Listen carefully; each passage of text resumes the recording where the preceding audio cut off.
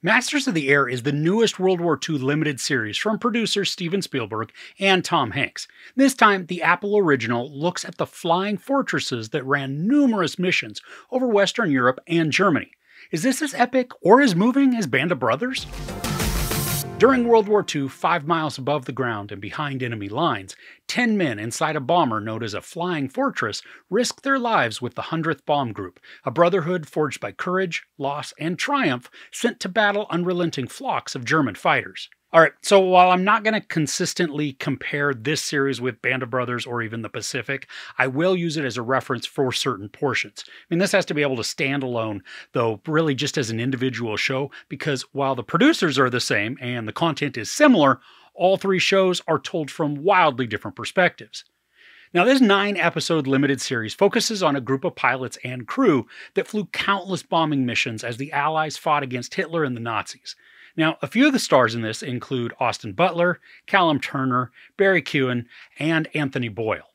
Now, I think what helped to make Band of Brothers so compelling and engrossing was the fact that the first episode spent the majority of its time introducing us to the characters and then creating reasons for us to care about them. More development, it came as the show progressed, and we weren't given full info on every single player up front, but right from the start, we understood the characters and some of their personalities. Now, for Masters of the Air, this doesn't happen. We're thrust right into the show and get to know the characters as it progresses. Now, for some of them, that works just fine, especially as players are introduced in later episodes. But when this all starts out, every character that's introduced is just a jumbled mess. And the first episode, it is very messy and disjointed because the timeline is presented in a way that doesn't reflect its reality. Now, there's a sequence where a character is recounting some behaviors of Callum Turner within the past, and as it's described about him singing and dancing, the scene switches to us watching Turner sing and dance and drink.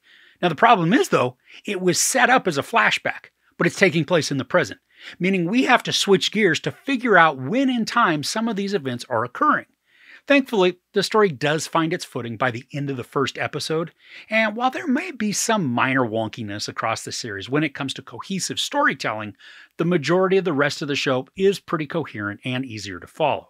Now, going back to character introductions and development, everyone is thrown at us very quickly and then thrust into harrowing action almost immediately. Now, this is exciting, but because I had zero connection to the characters, there wasn't any anxiety or tension for their well-being, other than just, a general concern. Now, later in the show, once we've spent more time with some of the characters, then I became worried for several of them. The risks were massive, and casualties were just a part of every mission. So I was scared to become attached to any characters just for fear they'd not make it. But I still really did become attached, and then I just had to gasp when some of them died. Now, I've got to say that the action in this, it's very exciting and full of nail-biting energy. There are so many aerial missions, and each one, it's just riddled with flak and bullets. Now, the special effects, they're mainly great as well, with this visual barrage of just the German Luftwaffe fighters speeding in droves towards and then through the American flying fortresses. Now, some scenes, they are absolutely chaotic with the amount of planes that are darting about. One sequence towards the end of the show, it's so packed with planes flying in just every direction. And all of them then firing their weapons. It looked very similar to Independence Day. Now, I appreciate that the show doesn't shy away from showing the fear and the terror that the flight crews experienced, especially with the massive amount of damage some of the planes experienced. Now, I was on the edge of my seat and I was holding my breath many times because of how the flights were shot and then edited.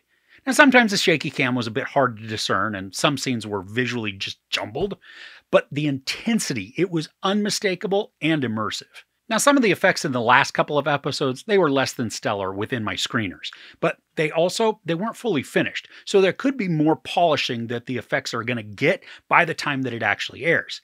And these weren't major issues, just some of the missions looked obviously like CGI. Now, I think in an effort to provide so many story arcs and to deliver several different experiences that the 100th took on, the series ends up packing in too much, which then makes everything feel rushed. We're bounced around quite a bit, which doesn't always negatively mess with the storytelling, but several times the individual character stories become less engaging because we don't spend a ton of time focused on the experience.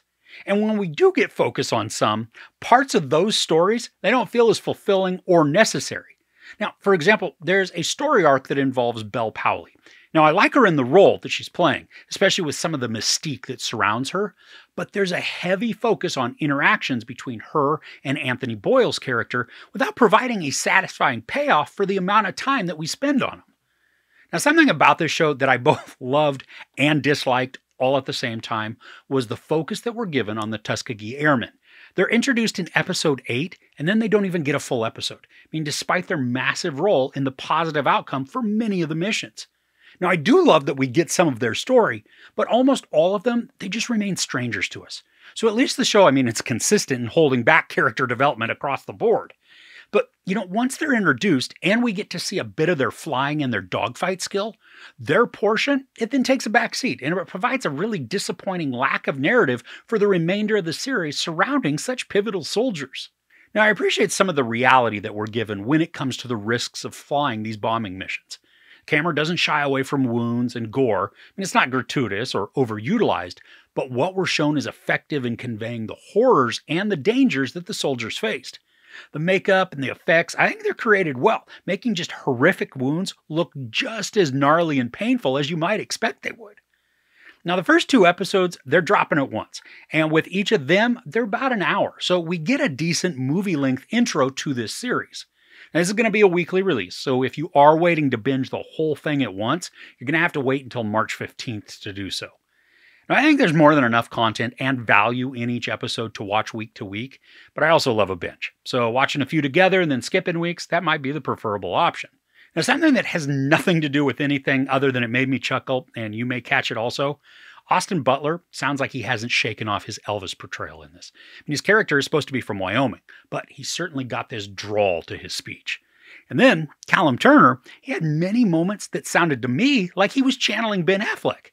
And this wasn't annoying or off-putting. It was just a bit strange if I'd turn away from the screen while he was speaking, because the mental image then became Affleck in the role. Now, for all the issues I had with this series regarding lack of character development and unbalanced story focus as a whole, I was sucked into the show.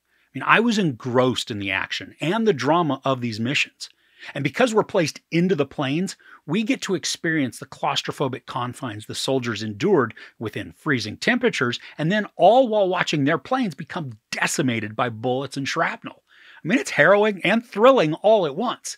And by the end of the series, I did care about certain characters beyond just their well-being. I felt that I could connect with some and either cheer their success or grieve their death. So while the show stalls at the start with character development and investment, equilibrium is found by the second episode to deliver a riveting wartime drama despite ongoing shortcomings. The overall storytelling is unbalanced and choppy with some odd character-focused choices, and it's also disappointing with the minimal attention on the Tuskegee Airmen. The series still manages to captivate and enthrall thanks to immersive aerial sequences and large amounts of peril. But it could have gone from good to great by deepening the connection with the people who gallantly flew and fought. There's some sex and a little nudity, and then a ton of profanity and gory violence.